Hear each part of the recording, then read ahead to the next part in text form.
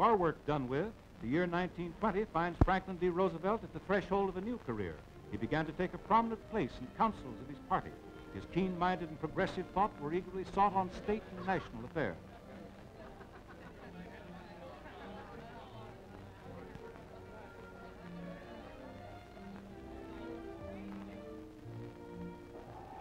When the Democrats gathered at San Francisco in July 1920 for their national convention, Roosevelt's name was on many tongues. It was inevitable that he should be nominated for vice president to run with James M. Cox.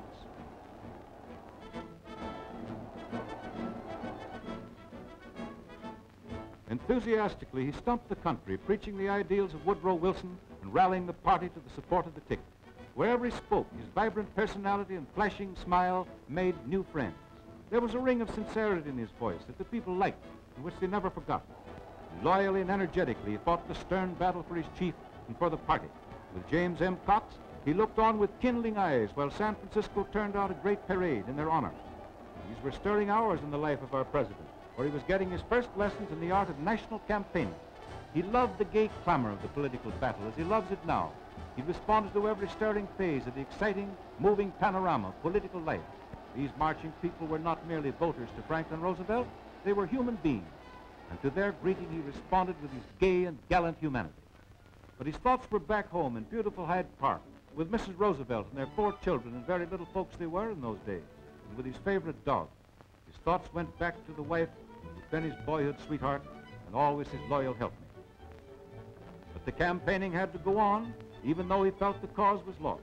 In speech after speech, with the extraordinary energy which is even now the amazement of the nation, he sought to rally the discouraged democracy.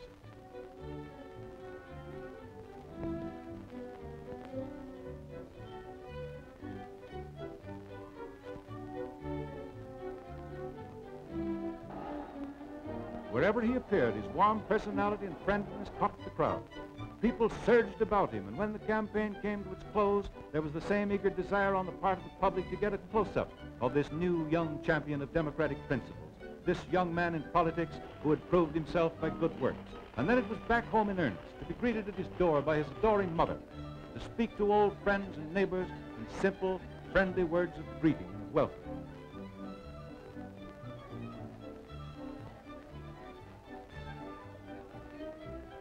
And to shake hands with folks who came from miles around to greet neighbor Franklin. Then came an interval of political quiet spent with Mrs. Roosevelt and with their 4 youngsters. And then the great political battle of 1924, where with Alfred E. Smith and John W. Davis, he stood out as a leader. There never was a political convention to match the Democratic National Gathering of 1924 in New York for drama and color and bitterness. McAdoo against Al Smith, day after day of fruitless balloting, terrific storms of passion shaking the delegates and convulsing the thousands in the gallery. The high note of all, Franklin D. Roosevelt's presentation of the name of Alfred E. Smith, and the deathless phrase, the happy warrior.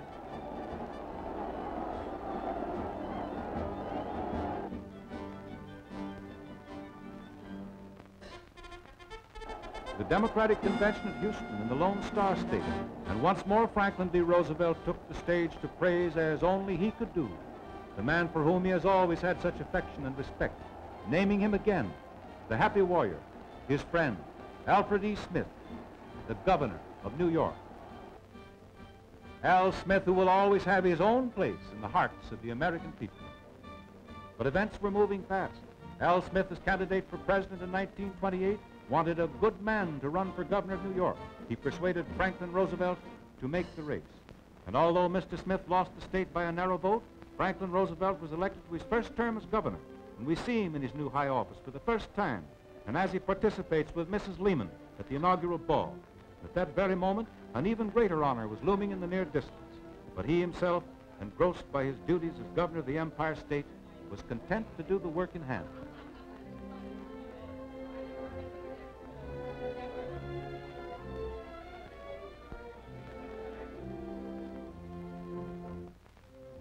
Occasionally, he took time off to attend public gatherings, such as the State Fair at Syracuse, driving there with his mother, Mrs. Sarah Delano Roosevelt.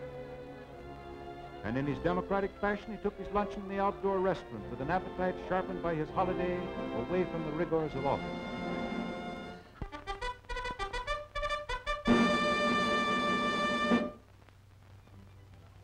His relaxation and exercise was swimming, then as now.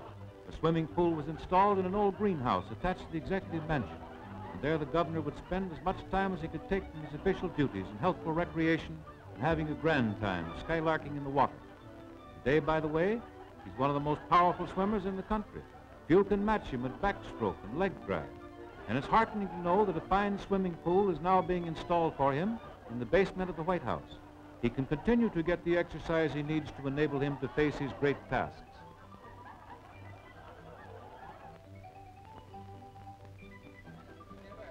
But to go back to his rule in New York, there were tense, trying days. The famous Seabury inquiry was probing the government of the city. Samuel Seabury, whom we see arriving at the county courthouse in New York, was getting closer to the mayor of the city, Jimmy Walker. It's Jimmy Walker, slim, smiling, sprightly, that we see following Judge Seabury into the courthouse. And it became Governor Roosevelt's stern duty eventually to try Mayor Walker on the charges Seabury submitted.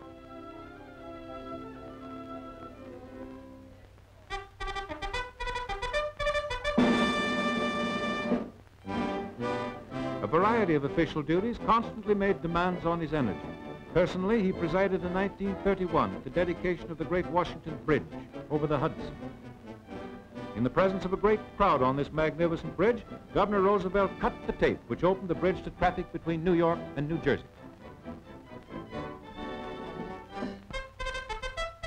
And then came the even more tempestuous months in 1932, when the Bonus Expeditionary Army invaded Washington. It was a curious situation because the country had a friendly and sympathetic feeling for the veterans. But when their massed forces settled down to stay until Congress gave them the cash bonus, the government finally came to the decision that it had to take strong measures.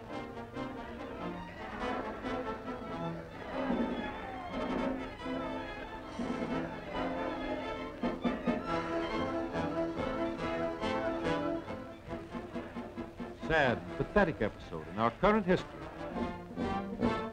But the assembling of the Democratic Convention of 1932 in Chicago drove almost all other topics out of the minds of the people.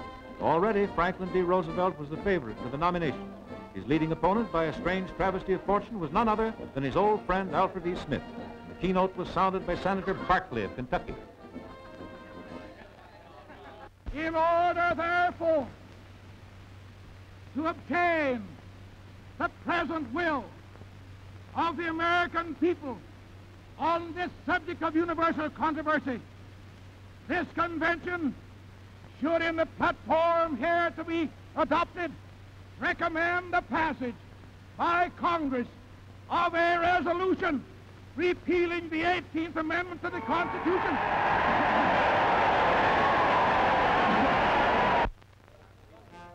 But this question of prohibition had adherents on both sides. And meantime, the Dries were meeting in convention and just as vigorously upholding the noble experiment.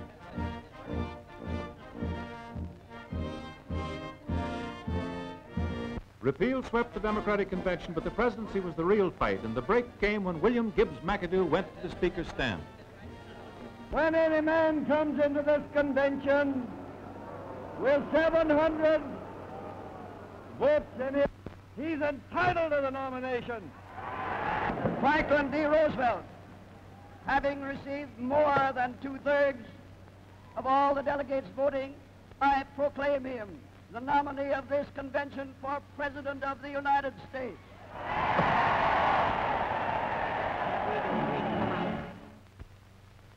Upon word of his nomination, Governor Roosevelt broke all precedents, the way he has, by flying to Chicago. The country was thrilled to this news.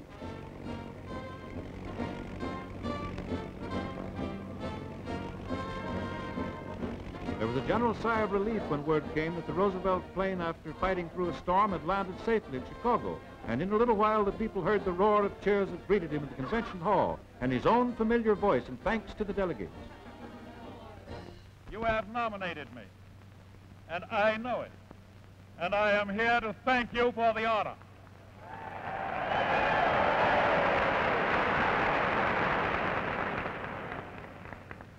let it also be symbolic that in so doing, I broke traditions.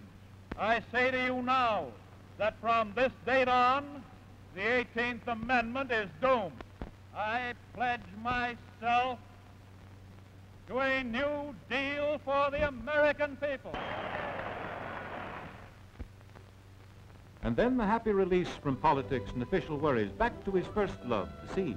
Off with his tall sons on a cruise up the New England coast in a 22-foot yawl. Chief cook and bottle washer as well as admiral. Out into the warm summer sunshine and the health-giving ocean breezes.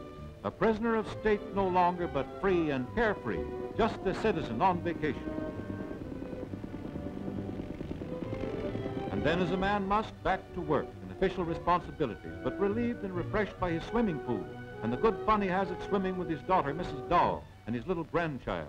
Only a few weeks more now before the hard grind of the presidential campaign, but he is fit and ready to fight for the presidency.